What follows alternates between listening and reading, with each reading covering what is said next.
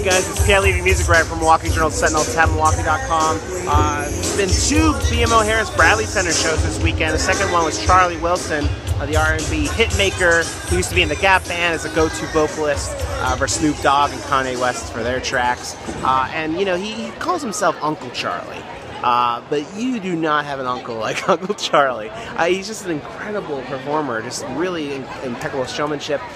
From the very first song on, he was just kind of dancing and shuffling and moving and grooving and spinning and leaping, and he just had so much energy for him, keeping up with his four much younger backup dancers. And the night was just such a mix of styles and feelings and moods, and it was just, the whole time though, he was just extremely passionate and infectious.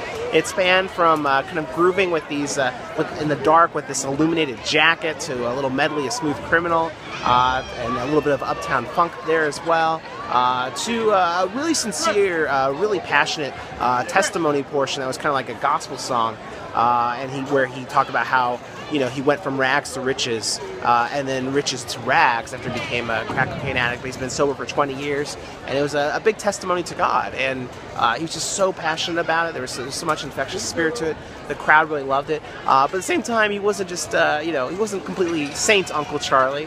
There was a really funny portion of the show where, during Charlie, last name Wilson, he encouraged the gentlemen in the crowd to sing to their ladies using their own names, and then basically said, you know, they stank, and he was way better than that.